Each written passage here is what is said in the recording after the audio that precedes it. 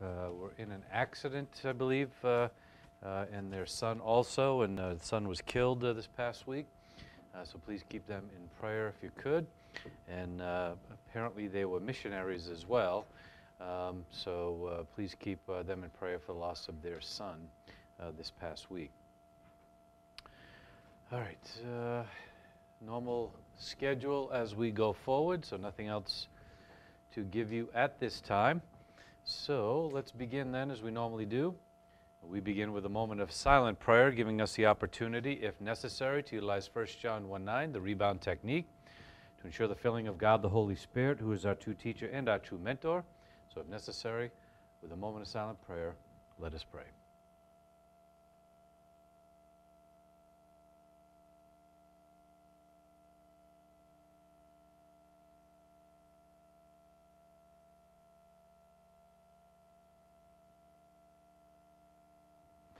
And Heavenly Father, we come before you this day in praise and worship to glorify you and your Son, Jesus Christ. Father, we just thank you for all that you have done for us and our families and also for our church.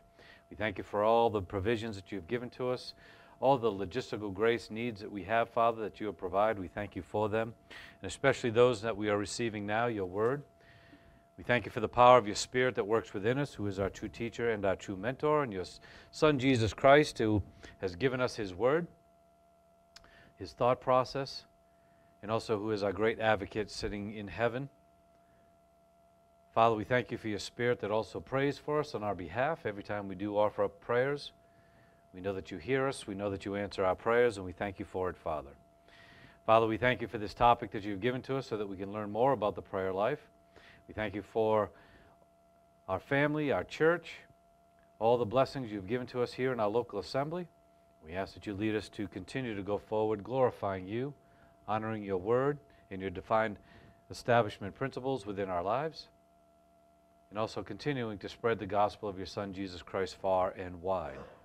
And Father, we thank you for this great nation that you've given to us. We ask that you watch over it, protect and guide it, continuing to bless us with the freedoms and the prosperity that we do have and enjoy, and to utilize those things, not for our own benefit, Father, but to exalt your name and to deliver the gospel of your Son, Jesus Christ, to those who are lost and dying in this world.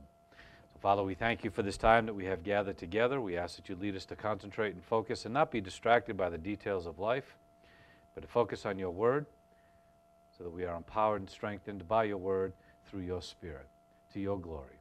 So, Father, we pray for these things in the name of your Son, Jesus Christ. Amen. All right, and if Cheryl would like to come forward, please. Lead us in.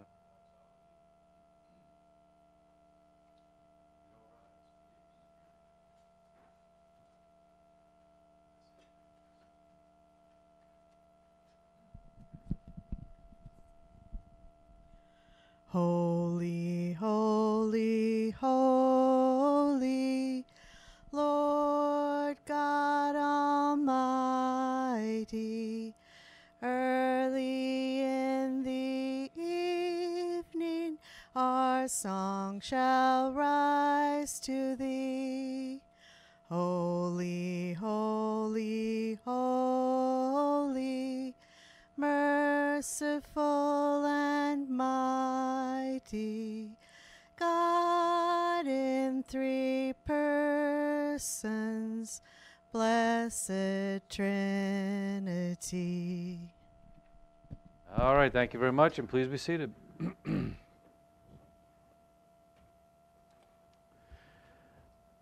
All right, so again, you can't turn in your Bibles to Psalm 152 because it's not in your Bibles, but in some apocryphal books, again, books that people consider to be the Bible that have additional books that aren't accepted by all and really by the main trend of theology. There are a few extra psalms that are of note. There are actually 5. One is found in the Greek translation of the Hebrew of the Old Testament. That's what I gave you on Tuesday night, Psalm 151. But then these other 4, which is Psalm 152 through 155, are also found in additional writings and were discovered during the excavations that were found of the Dead Sea Scrolls and the things that were going on and they found in that area. This is one of those Psalms, and I just want to share them with you for, again, interesting sake, but they do have doctrinal and biblical principles as well, so we'll see those. This is a prayer of Hezekiah, who was one of the leaders of Israel, when the enemies surrounded him, as it were. So again, it's too big to show it on the board, so please just follow along. Now it says in verse 1, with a loud voice glorify your God. In the assembly of many proclaim his glory. Amid the multitude of the upright glorify his praise, and speak of his glory with the righteous. Join yourselves, or literally your souls, to the good and to the perfect, to glorify the Most High. Gather yourselves together to make known his strength, and be not slow in showing forth his deliverance and his strength, and his glory to all babes, that the honor of the Lord may be known. Wisdom has been given, and to tell of his works it has been made known to men, to make known unto babes his strength, and to make them that lack understanding, to comprehend his glory, who are far from his entrance and distant from his gates. Because of the Lord of Jacob is exalted, and his glory is upon all his works. And a man who glorifies the Most High, in him will take pleasure, or in him he will take pleasure, as in one who offers fine meal, and as in one who offers he-goats and calves, and as in one who makes fat the altar with a multitude of burnt offerings, and as the smell of incense from the hands of the just. From your upright gates shall be heard his voice, and from the voice of the upright abominations. Excuse me, not abominations, admonitions, okay? That's very different, okay? All right, now in verse 12 it says, and there's 17 verses in all, it says, and in their eating shall be satisfied, or in their eating shall be satisfying in truth, and in their drinking when they share together. Their dwelling is in the law of the Most High, and their speech is to make known his strength. How far from the wicked is speech of him, and from all transgressors to know him. Lo, the eye of the Lord takes pity on the good, and unto them that glorify him will he multiply mercy, and from the time of evil will he deliver their soul. Blessed be the Lord, who has delivered the wretched from the hand of the wicked, who raises up a horn out of Jacob, and a judge of the nations out of Israel, that he may prolong his dwelling in Zion, and may abandon our age in Jerusalem. So again, a great praise of glory and thanksgiving from Hezekiah to the Lord for all that he has done. All right, let's now turn in our Bibles. Let's go to Ephesians chapter 6. Ephesians chapter 6. And as I said, we are going to note verse 19 tonight as we continue our understanding of prayer in this chapter. And remember that prayer is given to us after the full armor of God has been defined for us, because prayer is the energizer of that full armor. We find ourselves in verse 19, and tonight we're going to talk and see the importance of intercessory prayer on our own behalf and on the behalf of others. Here we see Paul calling out for intercessory prayers on his behalf. So we're going to talk about the importance of them and the understanding of them.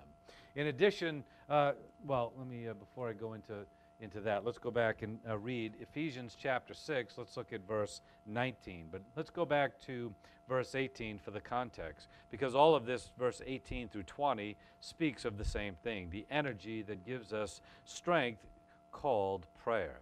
It says, with all prayer and petition, pray at all times in the Spirit, and with this in view, be on the alert with all perseverance and petition for all the saints. And pray on my behalf that utterance may be given to me in the opening of my mouth to make known with boldness the mystery of the gospel. Then in verse 20, for which I am an ambassador in chains, in proclaiming it I may speak boldly as I ought to speak. And we'll be getting into verse 20 a little bit later on, but not tonight.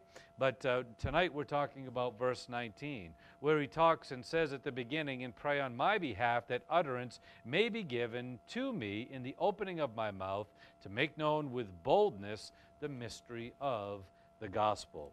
So here we have a petition that Paul is offering to all the members of the church, not just the church in Ephesus, because remember, this was a letter that was to be circulated amongst all the churches, and it doesn't say to the Ephesians in verse 1 like some translators have put in here, but basically it's to all the church. So therefore, he's asking all the church to pray on his behalf so that he can continue to witness the gospel of Jesus Christ. He's petitioning them to intercede on his behalf in front of God the Father so that God the Father would answer their prayer and give him power and strength to do these things that he is asking for. This continues that theme that we've already started and began in verse 18, talking about the prayer life and the importance of prayer, especially that we are in the angelic conflict, under the spiritual warfare that we are under. And remember, as we noted previously, that victory is won when we are on our knees. And as we said in that great saying that we've posted out there on Facebook, again, when we work, but when we pray, God works. And that should be the life that we should have. That should be the mental attitude of each and every one of us. Not what I am going to do, but what is God going to do. And to get into that mode of operation, we need to be praying consistently in all situations. So this verse is basically a change of the object of prayer from ourselves, as was given to us in verse 18. Now coming into verse 19, we are seeing that in addition to praying for ourselves, we are to be doing what? Praying for others. Really, verse 18 also spoke about that when it said pray for all the saints, but now Paul is specifically asking for a prayer request for himself. Pray for me so that I may accomplish these things. And we're going to go through this in some detail and understand the nuances of what this prayer truly is all about. We ought to be praying for other members of the body of Christ, and we are to be doing so especially for those who are witnessing the gospel of Jesus Christ, as Paul is one of those individuals. And in fact, what does that mean? Pray for everybody, because we are all royal priests. We are all royal ambassadors. We should be praying for one another that we all are out there witnessing the gospel through the power and strength of the filling of God the Holy Spirit. That we know the words to say and the things to speak, and we do it with confidence and boldness. That's what this prayer request is all about that Paul is asking for. That's the prayer that we should be praying for one another, especially those like pastors and evangelists and missionary individuals, and really all of us who are out there witnessing the gospel of Jesus Christ. You see, this prayer has a pattern to it, and it's basically the pattern of all of our prayers in the sense that there are two aspects. There's first a request called a petition, and then there's a desire behind it as well. You see, every time you offer up a prayer, you're asking God for specific things, and you're utilizing specific words in the asking of that. But behind every word that you are asking God or every prayer that you're praying, there's also a desire within your heart that you want God to fulfill. You want God to satisfy. And therefore, you may be saying certain words to God and be asking Him for something, but in the heart of your heart, there's a desire behind that that has motivated you to offer up that prayer. And so when we offer up prayers to God, there's a petition or a request, as we call it, and there's a desire behind it as well. And in all of those prayers, the petition and the desire is answered by God, one way or another. We've studied this in some detail in the past, so I'm not going to spend a lot of time on this. But basically, in answering our prayers, and we say that God answers all of our prayers, and He does, the answer isn't just for the petition that we've made, the words that we have said, but the desire that is behind it. Here, Paul is saying, give me utterance, pray on my behalf so that I may be able to preach the gospel boldly. But what's Paul's desire behind that? Well, he also verbalized that in this prayer that we see. Sometimes we verbalize these things. Sometimes we do not verbalize the desire behind it. But in this case, we see the desire verbalized. And what was his desire? That all should be made known the gospel of Jesus Christ. In other words, he wanted to bring salvation to people. First, he puts out the request, give me boldness and the words to speak. but his desire is for the gospel to go out. So sometimes we will pray a prayer saying, Father, give me the boldness to be able to witness. Give me the word so that I can say the right thing. And that might be all that we have in that prayer that we offer up to God. But he knows in the mentality of our soul, our desire isn't that we speak certain words. Our desire is what? To save people, to bring the gospel to people, and then maybe even take it a little bit further. Pray, the desire is that the person we're witnessing to comes to salvation. You see, many times the desire goes unsaid, but yet God knows what that is. That's why God the Holy Spirit is our advocate, our intercessory, as we've noted in Romans chapter 8. And he knows the heart. He knows the spirit of a man, and he searches those things. And therefore, we may say certain words like, make me bold in my speech of the gospel, but yet the desire behind it is what is in the heart of our hearts, that Joe comes to salvation. God knows both of those things, and he answers both the petition and the desire that is behind that petition. And he can answer them in any one of these four ways. Sometimes it's a yes to both situations. Yes, I will give you boldness to speak, and yes, I will bring salvation to that individual. And it's a yes, yes, it's a win-win situation.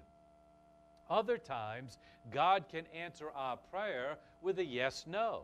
A yes to the petition or the request. Yes, he's given you boldness to speak, but no, he can't coerce the volition of somebody else and make them saved. Even though he'd love to do that, he cannot do it. So in that case, it's a yes, no, because that person had negative volition towards the gospel of Jesus Christ.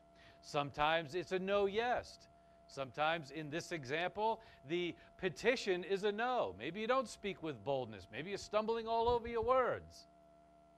But yet enough information has gotten out there so the yes desire gets answered and somebody receives the gospel message and maybe they even come to salvation. No yes in that situation. And then there's the other that could be a no.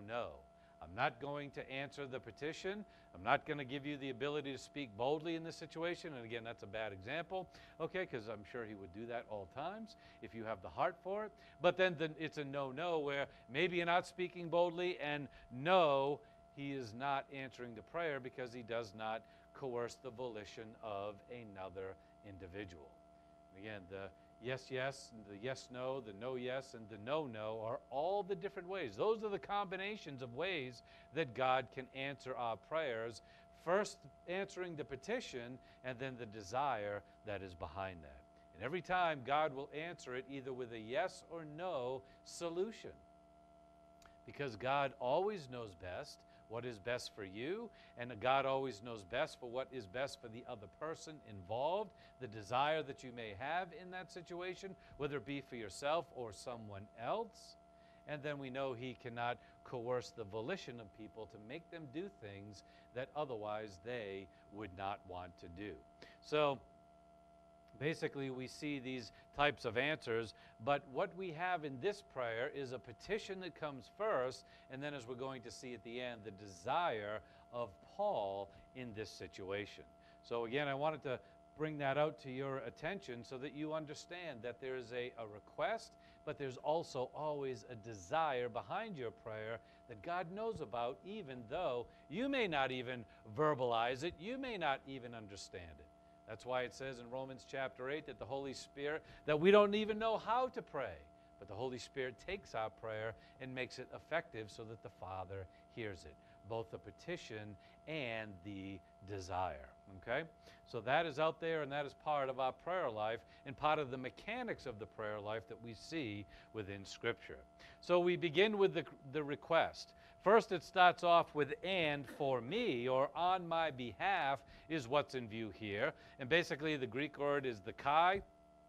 And then we have huper ego. Again, "for me" is a literal translation. Here it would say "and for me." In other words, Paul is saying, pray for me in this instance, or for this power and strength, and for this desire to be fulfilled. But what we don't have in this verse, and it should be italicized in your Bibles, is the word prayer, okay, or pray.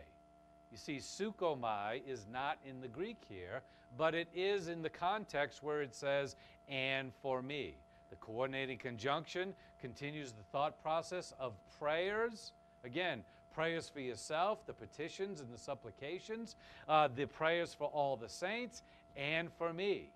Paul basically is saying, and pray for me. That's why prayer is put in the English translation to give us context. Then the pray for me comes with the request that he has great utterance. And utterance is that Greek word logos, and that is a word that means word, speech, a message that is given. Here it's talking about giving the Word of God. It could even be giving Bible doctrine. In this case, the specific doctrine of the gospel of Jesus Christ, knowing the context that comes later on in this verse. So we see that that is in view, that he is able to speak the Word of God, speak the gospel message in a certain way. And so we're going to see that. The other thing is that little word that we have in the English. It's hina in the Greek. This is what is called in the Greek a hiner clause. It is basically giving us the purpose of what's going on here. That utterance may be given to me. And basically that's what Paul is saying, that I want to be able to speak the gospel of Jesus Christ. And not just speak it, but as we are going to see the other words coming up, speak it boldly, with confidence and with courage. All right, so that's what we see here in the first part of the request. And then we have may be given. And again, this is Paul's petition to the saints to pray on his behalf so that they would offer up an intercessory prayer for him to God, and that they would ask God to give him utterance with boldness, to be able to preach the gospel with boldness. May be given is the Greek word didomi. It's in the aorist tense. And this aorist tense basically is talking about the entirety of the action, so that Paul receives this ability. Then it's in the passive voice. Remember, he receives it. The power to be able to speak the gospel of Jesus Christ is not from ourselves. It is from the power of God. So we see the principle and may be given to me in the passive tense, that God is the one that empowers us and enables us to preach the gospel of Jesus Christ. And he first does so by teaching us the gospel of Jesus Christ, teaching us the Word of God so that we know enough of Bible doctrine to be in any situation to be able to deliver the gospel one way or another.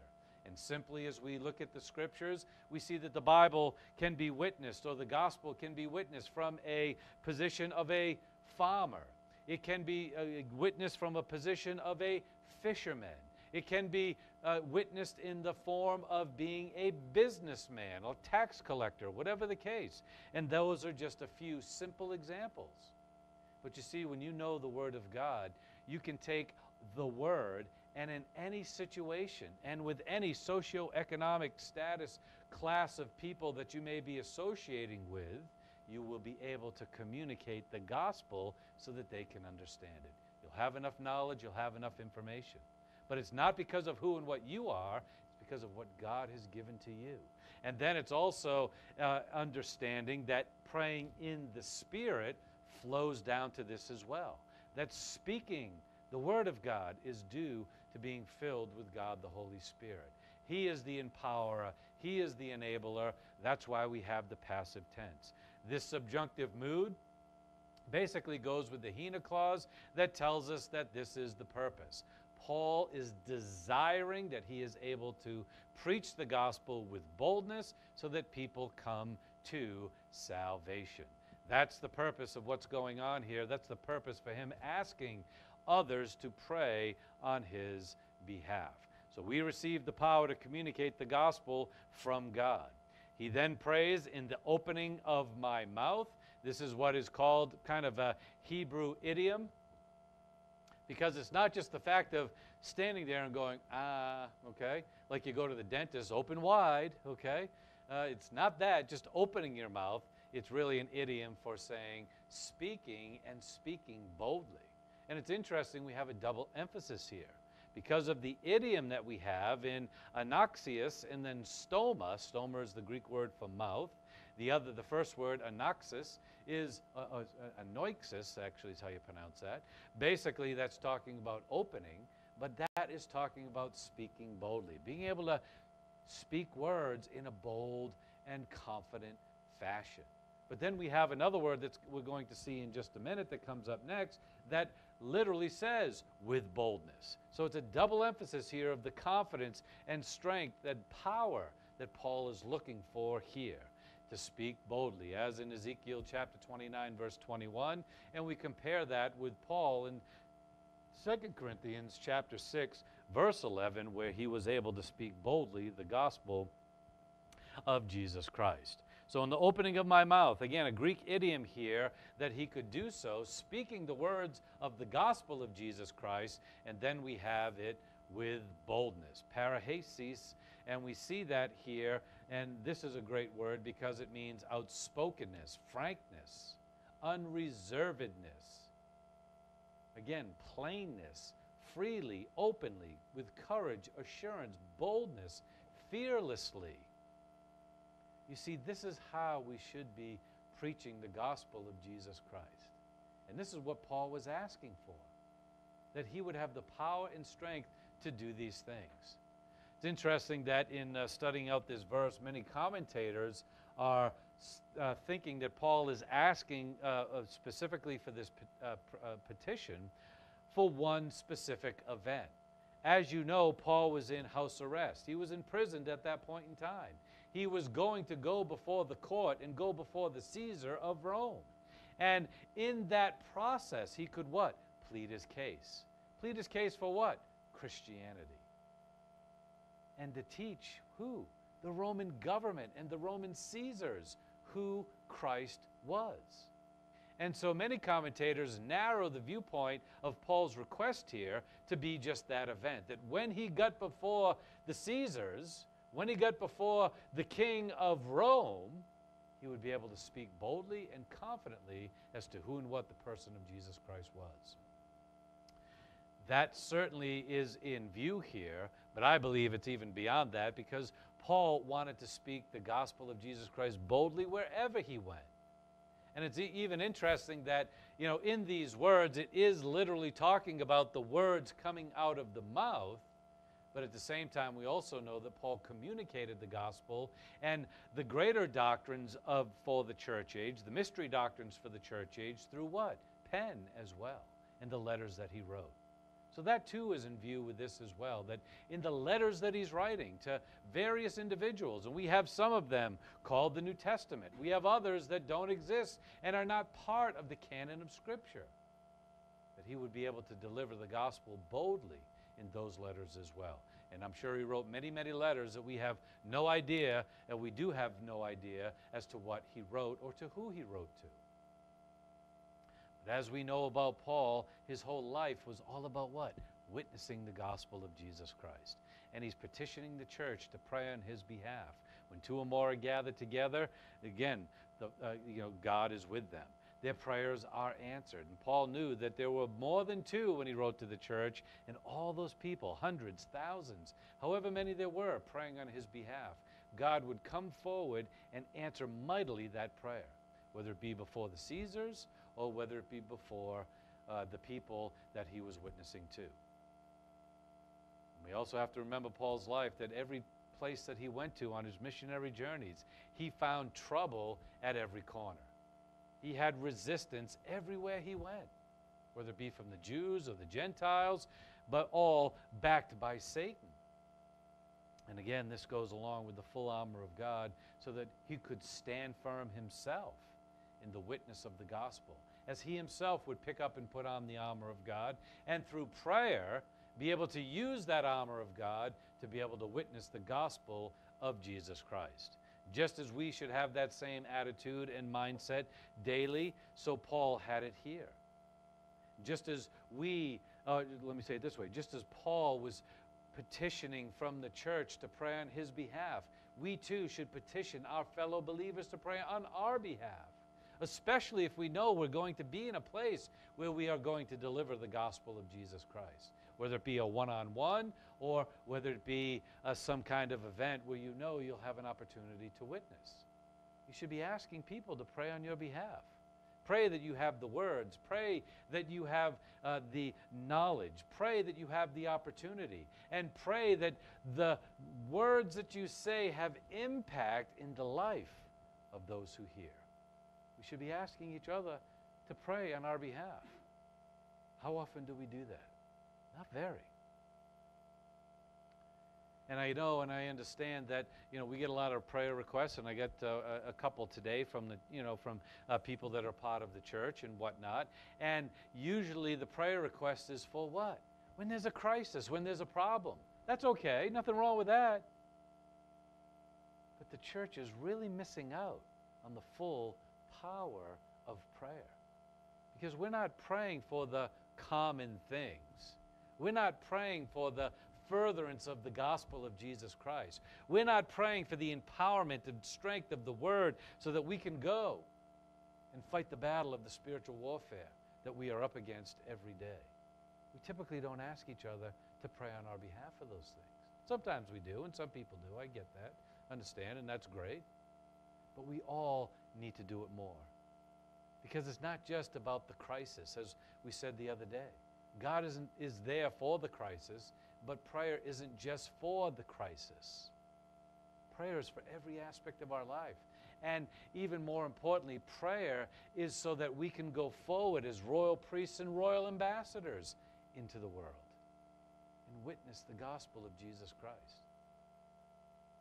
And do it with what? All boldness. Being outspoken. Doing it with frankness. Again, we're such in a politically correct environment today. We're afraid to say the name Jesus Christ. We're afraid to say, if you don't believe in Christ, you're going to go to hell and your family with you for all of eternity. We're afraid to say that because it's not politically correct, or we might offend somebody. But the loving person is the one that teaches the truth. And the truth is, if people don't believe in Jesus Christ, they are going to the eternal lake of fire for all of eternity. And if we don't tell them that, who's going to? And if we aren't truthful with that, the false doctrines of the world that are already out there are going to be in their soul that, hey, if I'm a good person, I'll end up in a good place. Whereas I was talking about those idiots that think they can speak to the dead in our day and age, and how they speak to the dead relatives, and they always say, but they just want you to know everything's fine. Everybody's fine in the eternal state after they die. They're all good. No, they're not all good. We know that. So again, with frankness, with boldness, being unreserved in our speech. Don't hold back. Let the words fly. Again, we're not talking about being offensive here.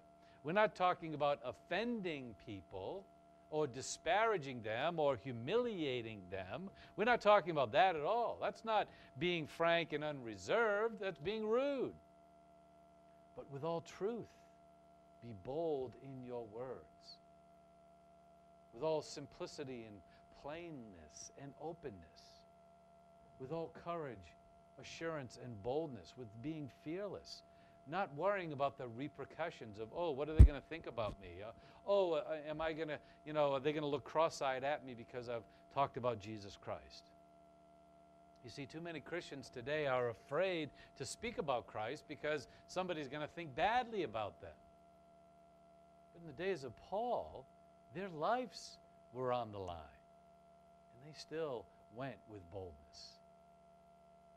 We have to ask ourselves, how silly are we if we're afraid that somebody might gossip about us or not like us, might speak bad about us? Woe is me. Is your life on the line? In some parts of the world today, it is. And those people are very bold with the Scriptures. In the United States of America, our life is not on the line yet. Maybe it will be someday, but right now, not even close. So why are we so afraid? We're more afraid of people saying bad things about us than we are about maybe being martyred.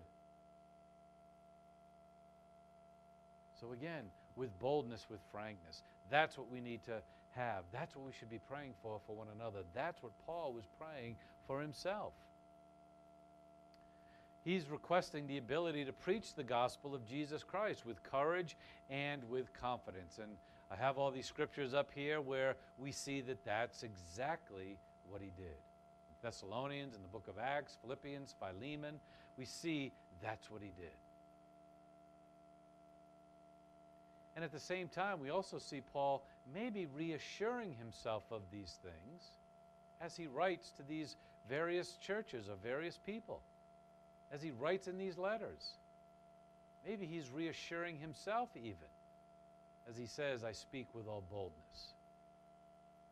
He speaks with all frankness. He speaks with all courage.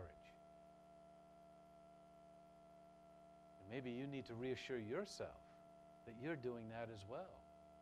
And speak in those terms. Speak with that comfort, that relaxed mental attitude, that peace and rest at mind. That when you give the gospel of Jesus Christ, that's okay. If somebody doesn't like it, too bad for them. But it's okay for you. And you did what you're supposed to do. You see, when we shy away and we get afraid of the witness that we've put out there because there may be backlash as a result, that's when we are not right with God. That's when we are defective in the spiritual life. But when we let the chips fall where they may, with openness and honestness, truth and integrity, relaxed mental attitude, peace of mind, then we're right with God because we're trusting in God and relying upon God.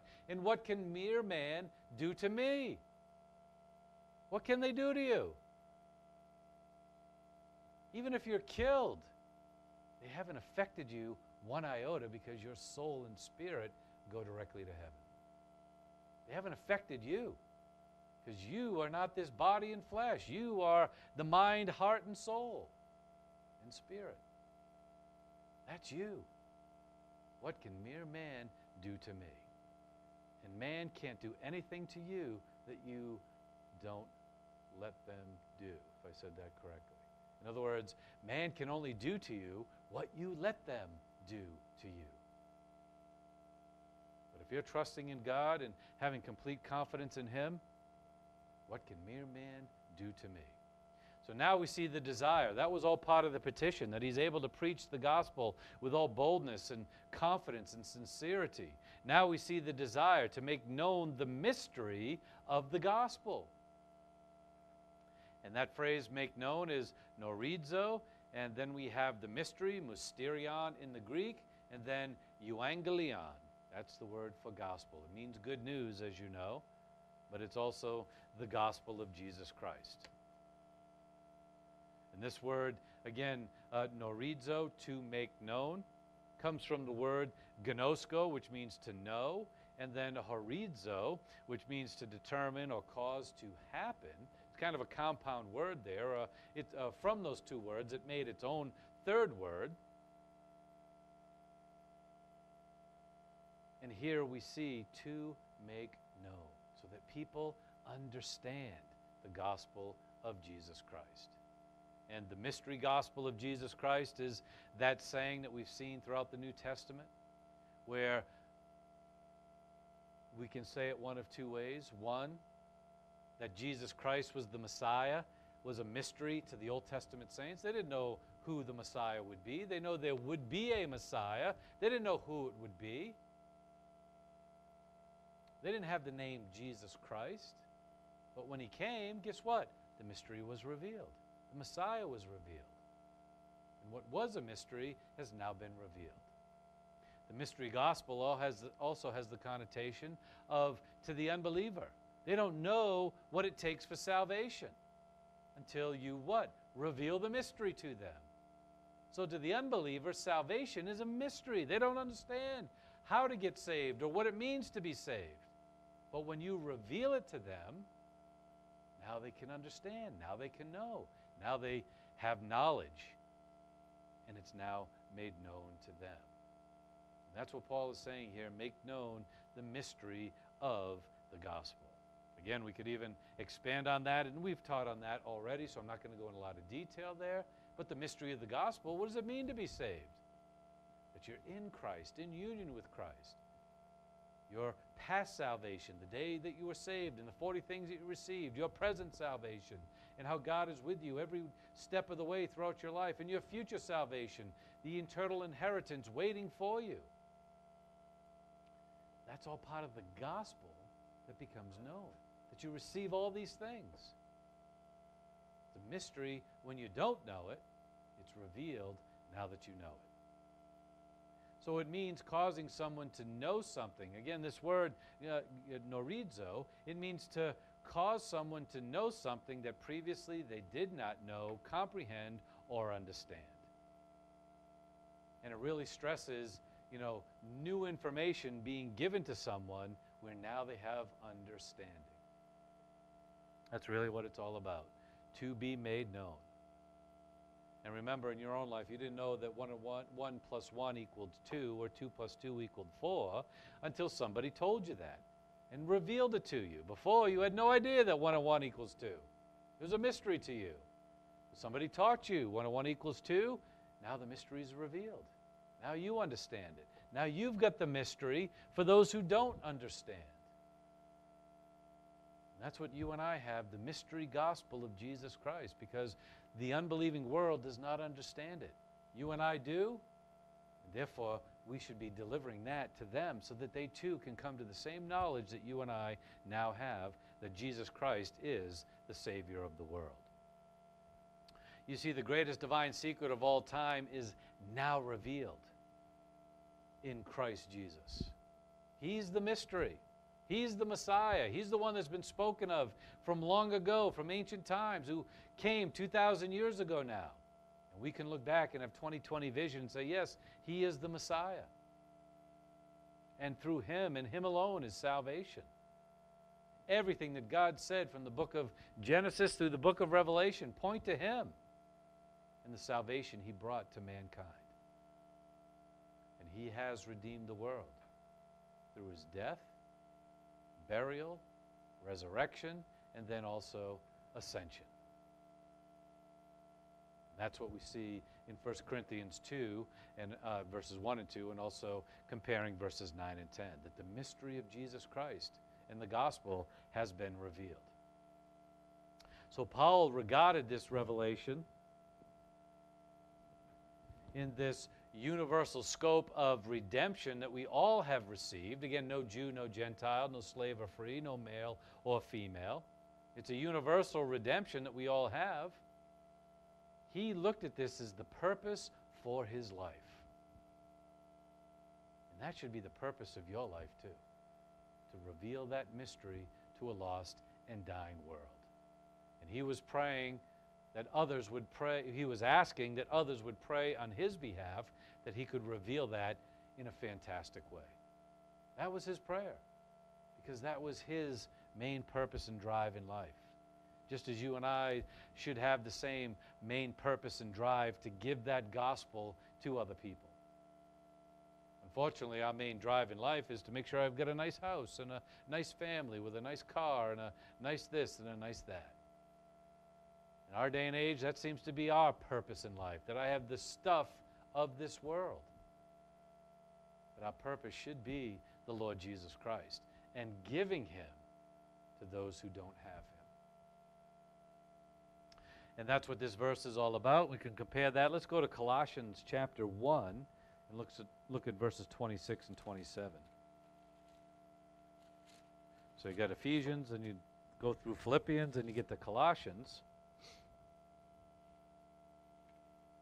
And you see in Colossians chapter 1, in verses 26 and 27.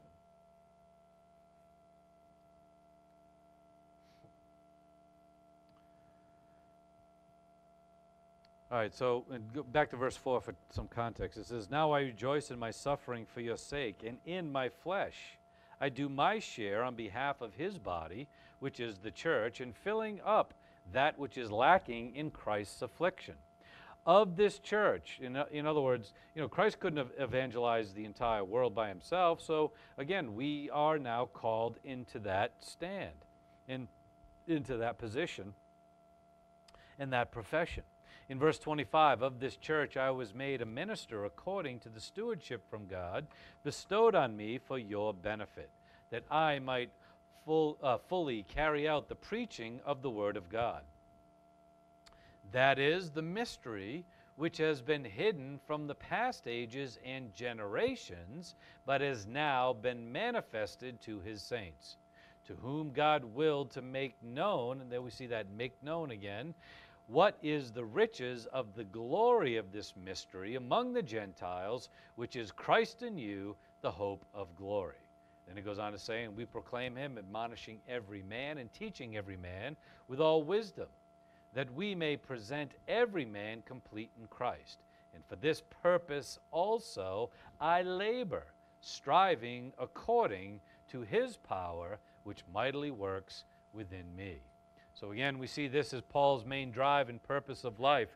We see him as understanding now what this mystery is all about. Remember, even Paul didn't know Jesus Christ at first. It wasn't until he got knocked off his horse on the road to Damascus that Christ was revealed to him. And now it was made known to him. So Paul, as we see in this context, he was not depending upon himself. He was not depending on his own natural resources, his wisdom of the law of the Old Testament and the words of Bible doctrine. He was not relying upon his oratory skills even. And as we see writings about who and what Paul is, we even understand he probably wasn't the greatest speaker that there ever was. In fact, he might not have been a very good speaker at all, as far as, again, a speech speaker, okay? But that didn't matter, and that was not the issue. You see, it's not about your human resources, your human assets. It's not about, your intellect or your ability to speak one way or another, because it's all what? The power of God that is in you. The power of God. Again, the passive voice is coming into view. Again, you receive these things, You receive the knowledge of the Word of God. And every one of us who has an IQ that can comprehend and have intellect cycle through our soul has the ability, regardless of what that IQ status is. We all have the ability to comprehend Bible doctrine because it's not by our human power and resources, but it's by the Spirit. The Spirit teaches our spirit. And so therefore, Paul isn't relying upon himself, his own knowledge of the law and the Word of God, his ability to speak, but he's relying upon who? God the Holy Spirit. That's why he's asking for this prayer. You see, if Paul didn't ask, give me boldness to speak, to make known the gospel of Jesus Christ, pray on my behalf so I can do these things, basically we could look at Paul and say, well, I guess he was good enough on his own. He had enough knowledge, he had orator skills, he had all that was necessary. And his human power did it. But he himself admits it's not by my power, but only by the power of God. We should take great solace in that because it's not by your power that gives you the ability to witness. It's not by your power that gives you the ability to comprehend the Word of God, but by God the Holy Spirit working through you. And we know that when we ask for these things in prayer, we can ask for the power of the Holy Spirit to work more mightily in us so that we comprehend and learn these things and then speak or teach these things through the power of the Holy Spirit. You see, he relied on the Spirit for everything in his life, including the witness of the gospel of Jesus Christ. And so therefore, if the greatest theologian, missionary that the world has ever seen is asking for these things so that he could witness better, don't you think you and I should ask for these things so that we can witness better? Who maybe not have the theological background that he had, may not even be a missionary or have the gift. Certainly not all of us, and very few of us have the gift of evangelists. But we all have the opportunity to evangelize. And we all have the responsibility to do that as well. So therefore, if Paul was the greatest of these things, and he prayed for the power, and he prayed for the strength of God in this sense, so too should we. Let's look at Colossians chapter 4. Let's turn a couple of pages, and let's look at verses 3 and 4.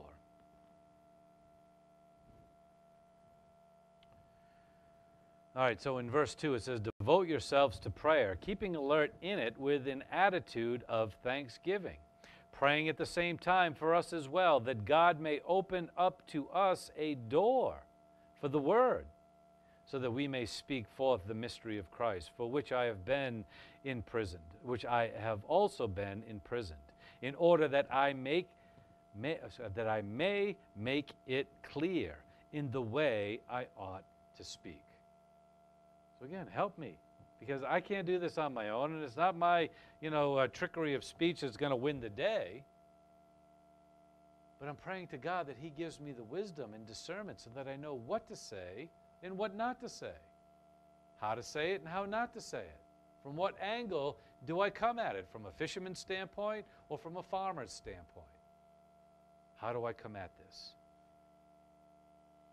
And again, trusting and relying upon God, the Holy Spirit, and praying that He gives us the power. Let's also turn, another verse I wanted you to see. Let's go to 1 Timothy chapter 3. Again, keep turning, and you go through Thessalonians. Then you get to 1 Timothy. And let's look at 1 Timothy chapter 3. 1 Timothy 3:9. And it states, but holding to the mystery of faith with a clear conscience. That's what Paul was doing. He was living it as he was preaching it, holding on to it. Now, jump down to verse 16. And this is a great verse because it says, and by common confession, great is the mystery of godliness. And then what does he do? He finishes this verse, or this passage, with a great hymn that they used to sing. We could also call this a psalm. And it basically gives us the gospel of Jesus Christ. It says, he who was revealed in the flesh, was vindicated in the spirit, beheld by angels, proclaimed among the nations, believed on in the world, taken up in glory. And that's Jesus Christ in His first advent, and then also His ascension back to the heavenly places where He is now with God.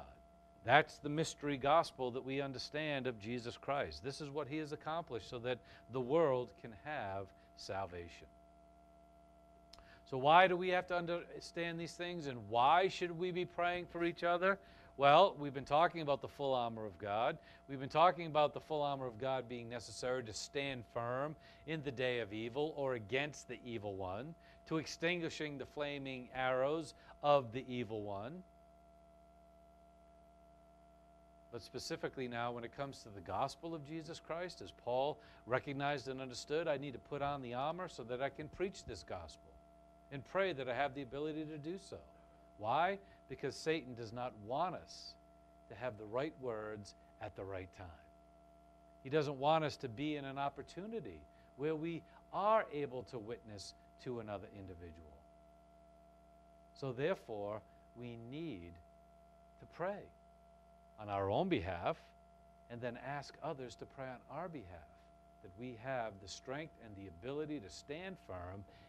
We have the right words when we have the opportunity, because Satan does not want that to occur.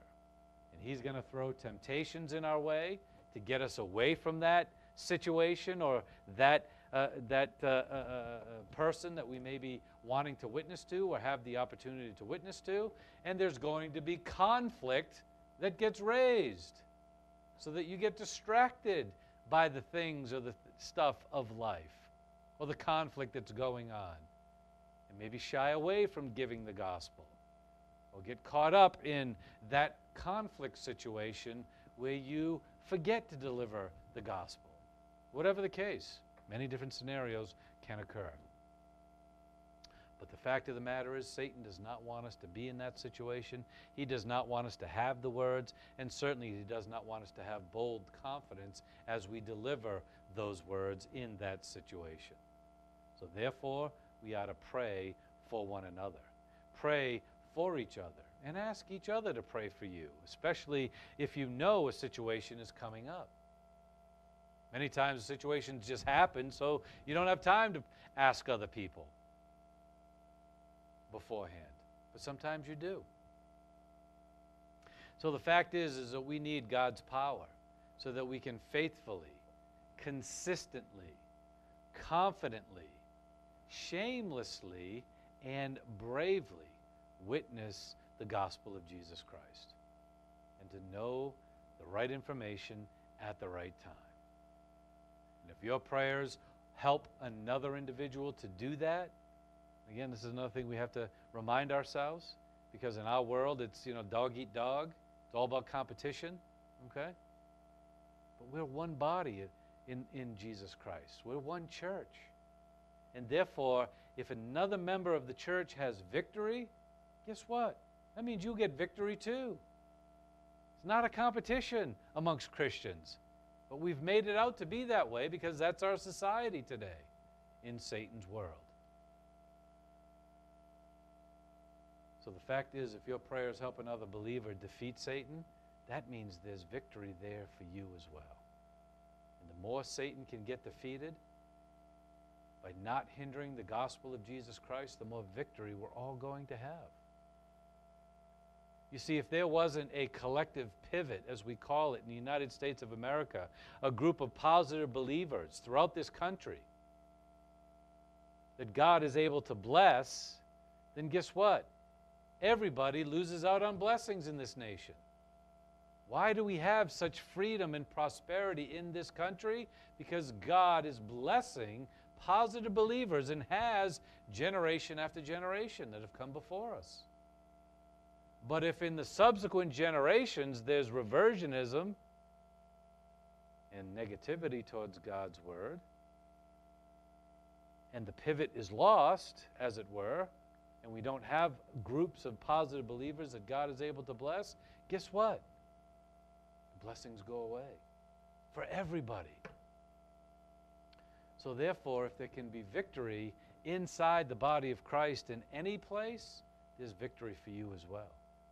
Because God can bless either directly or by association. So that's why it's very important that we collectively put on the armor of God and we collectively pray for one another. And going back to those images of the Roman, cohort that I showed you, would you rather stand there fully armored all by yourself facing the enemy, or would you rather stand with 100 others that are fully equipped and have their shields up, ready to defend and ready to fight? Which of the two would you feel more confident in? I know what I'd feel more confident in. That's what prayer does for us. It unites our shields. It unites the body of Christ. So therefore, if Paul proclaimed the gospel boldly in his difficulty, whatever your difficulty might be, there should be no reason for being ashamed in your life. Paul was in prison. He was under arrest, and yet he still preached and proclaimed boldly.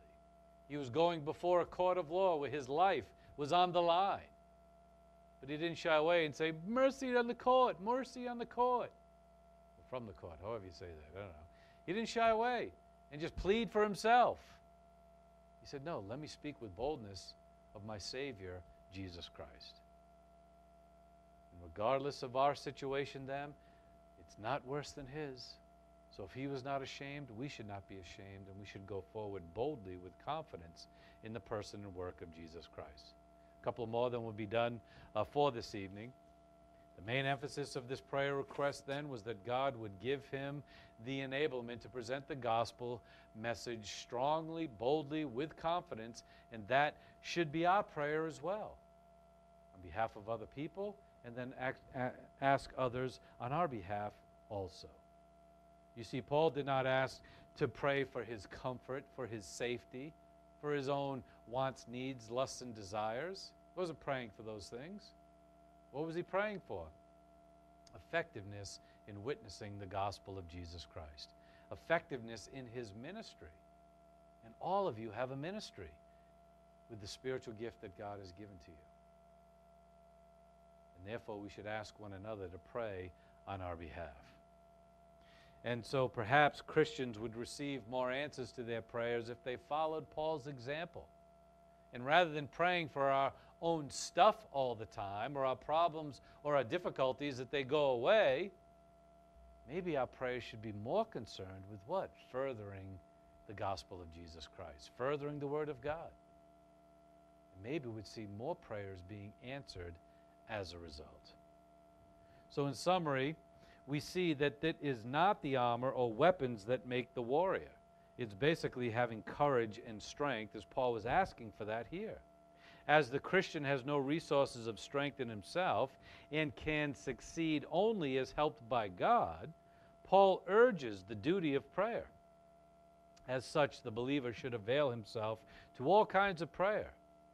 He is to pray on every suitable occasion, as we've noted.